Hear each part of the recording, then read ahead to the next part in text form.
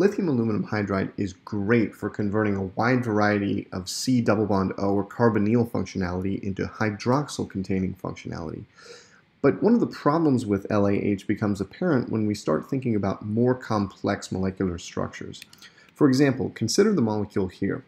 What if we'd like to synthesize a cyclohexanol from this by reducing this carbonyl functionality? Is there a way to reduce only this CO double bond in the presence of the ester through some kind of selective reduction? If we treated this with lithium aluminum hydride, both the ketone group within the ring and the ester substituent would be reduced. The ester would be reduced to a primary alcohol, and the ketone here to a secondary alcohol. So lithium aluminum hydride won't do the job. However, there are reagents that can selectively reduce the ketone over the ester, and we're going to focus on one here, sodium borohydride. Like lithium aluminum hydride, the name sodium borohydride suggests that this is an alkali metal salt of a group 13 element with hydrogens that's anionic, the borohydride anion. And this is true. We can draw a great structural analogy between sodium borohydride and lithium aluminum hydride. However, in replacing aluminum with boron, we've made this reagent much less reactive than LAH. Really quickly though, it's worth noting the structural analogy between LAH and sodium borohydride. Just like in lithium aluminum hydride, in NaBH4 we find this highly nucleophilic hydride source within the molecule. In this resonance form, in which there's negative charge on the hydrogen rather than on boron, is an extremely important resonance form. In fact, in the true structure of the borohydride anion, the negative charge is living on these hydrogens and not on the boron atom. And so it's a great reducing agent. It has the ability to reduce ketones and aldehydes, and it can do so selectively. And that's really the key, because we can reduce aldehydes and ketones selectively without reactions with carboxylic acid derivatives, things like esters, amides, and the like.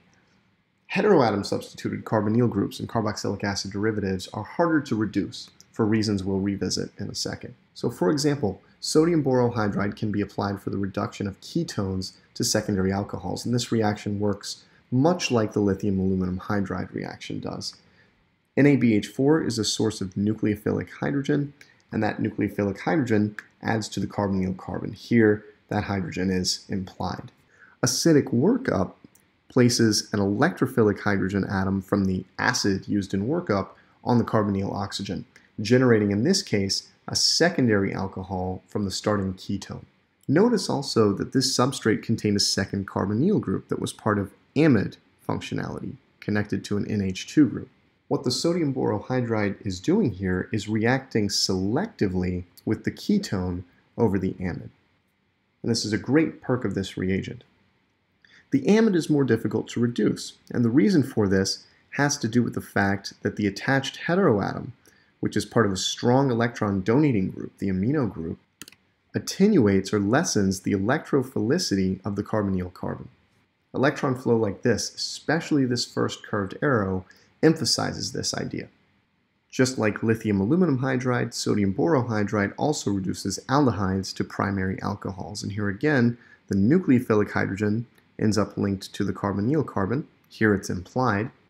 We actually already had a hydrogen linked to the aldehyde carbon, here also implied, then it's also implied in the original structure. And the hydrogen atom that ends up linked to the carbonyl oxygen is electrophilic in the reagents. It comes from the acidic workup conditions. The punchline with sodium borohydride is that like lithium aluminum hydride, it's a source of nucleophilic hydrogen, or H-, quote unquote. However, it's noticeably less reactive than LAH. And this has a number of advantages. The selectivity is one advantage, but the mild reaction conditions are another. Lithium aluminum hydride presents a number of safety hazards. Sodium borohydride is a little bit safer to handle, for example, in the presence of water.